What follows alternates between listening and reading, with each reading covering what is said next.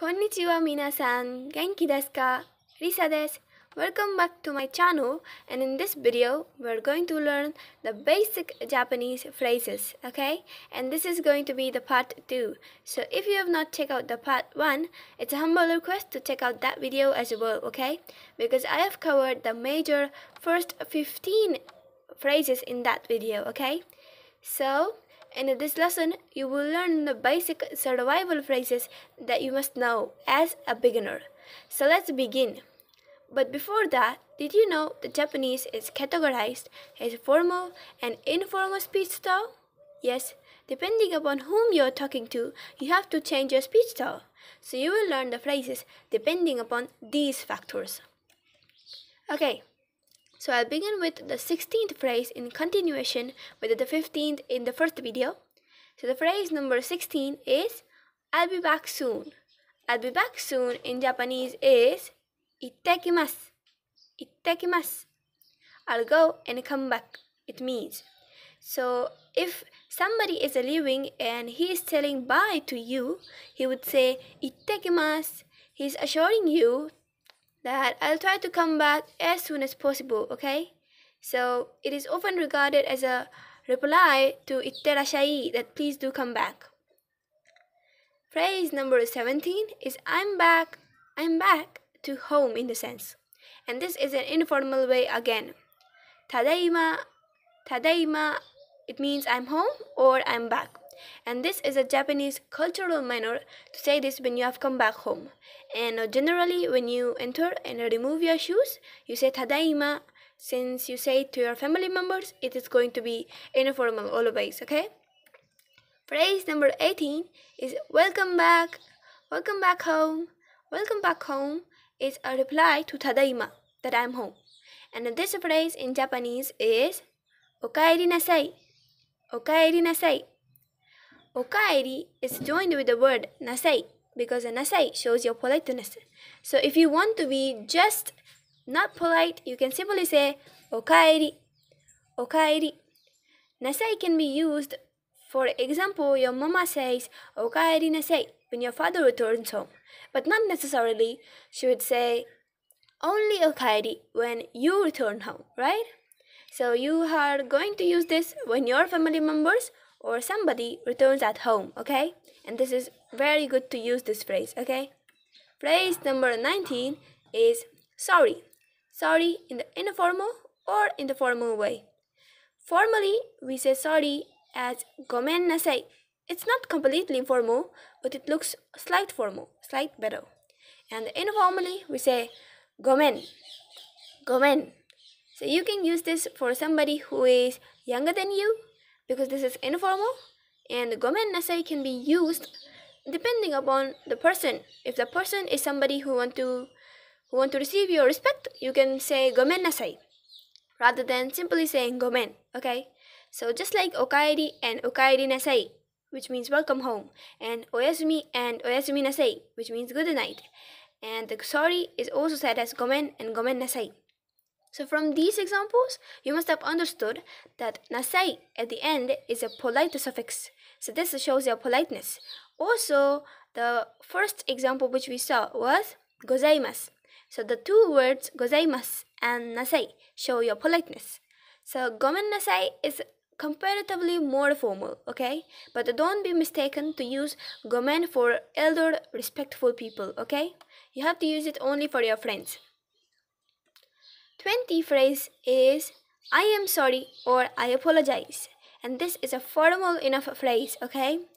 I am sorry in Japanese in the most formal way is sumimasen. Sumimasen. This sumimasen also does the work of excuse me for getting somebody's attention, okay? So you have to remember certain points about sumimasen. First, that it does the work of both sorry as well as excuse me. Second, it is the most formal way to apologize, even formal than gomen nasai, okay? So if you want to use the phrase for somebody who is extremely important for you, you're going to use sumimasen, not gomen nasai, because sumimasen is way more formal than gomen nasai. Third point is it can be used to grab somebody's attention, especially strangers. So if you are in Japan, if you want to ask somebody something, you are going to use the phrase すみません. Okay? Phrase number 21 is thank you for the meal. Thank you for the meal. There are two ways to thank for the meal. First is before, and the second is after eating. Before eating, it is いただきます. いただきます. It means thank you for your meal, and you're supposed to say this before you start eating food, okay? The second is ごちそうさまでした. ごちそうさまでした. It is thank you for the meal, but after you finish eating your meal, okay? So remember that いただきます. It is thank you for offering the meal to us, and you need to say this when you're about to begin eating, okay? But ごちそうさまでした is the thank you after eating the meal, which implies that the food was very delicious. And do say this phrase even if the food is not actually delicious, okay? Because Japanese people feel very happy and proud when you say this to them, okay? So, phrase number 22, please say it one more time. Please say it one more time in Japanese is in the formal way, okay? In the formal way, there are two ways to say it. I'll go on with the first phrase, もう一度言ってください. And the second, もう一度お願いします. Once again, もう一度言ってください or もう一度お願いします. Okay, now both of these phrases mean the same. Please say it one more time or one more time please. Okay? Now there is no such huge difference between these two phrases, but there are two different ways to say one single thing. So you can choose either. Now generally, students use this to request teachers to repeat what they said. So if your teacher said something in Japan and you did not understand, you're going to be, Sensei, もう一度お願いします. Sensei, can you please say it one more time? Okay. So here are some extra daily expressions which may help you in Japan. Phrase number 23 is, are you okay? Or is everything alright? Are you okay in Japanese is, 大丈夫ですか? 大丈夫ですか? Right? So it shows that you are asking if he's alright, okay? Phrase number 24 is all the best in the informal way, okay? And the informal way it's 頑張って, 頑張って. And you can use this for your friends only. For example, your friend is going for a match and you want to say that do your best or show them with your metaphor. So you're going to say 頑張って. This te at the end has a high intonation, okay? Phrase number 25 is all the best in the formal way. 頑張ってください. 頑張ってください. This ください at the end actually shows you politeness. Or it can be also termed to please. Okay, so please do your best. This means that.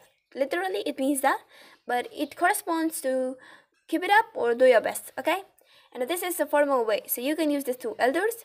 And if your teacher are going for an inter-school teachers competition, you can greet her or him by using this phrase. Sensei, 頑張ってください. So she will feel very happy, okay?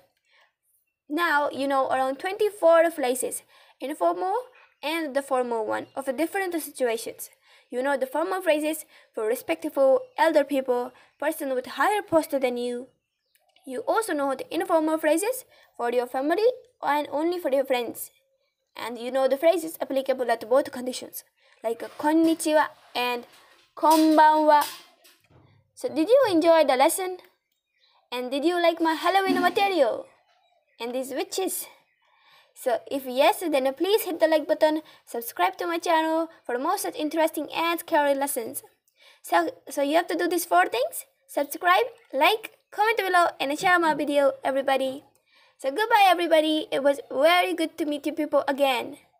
And remember to watch this video one more time to remember everything what we did perfectly. After all, it was a lot of information, right? So this is our witch team, and let me know in the comment box which one is the scariest, okay? So thank you everybody for watching my lesson. See you in the next lesson. ではまた次のレッスンで会いましょう. Happy Halloween!